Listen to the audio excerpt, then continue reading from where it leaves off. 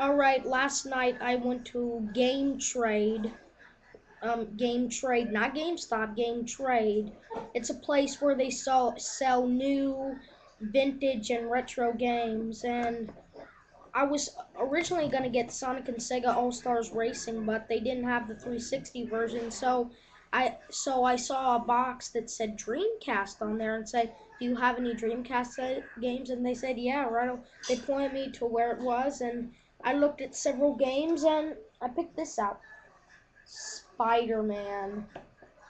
This game came out in, I believe, 2000 or 2001. It's a used game, but that's pretty cool. It says Spider-Man.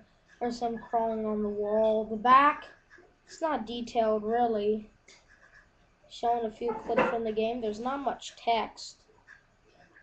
Unless you, not much text when it comes to the back of the video game cover. I've been playing this since last night, and it's a really cool game. Expect a full review on it, and I'll see you later.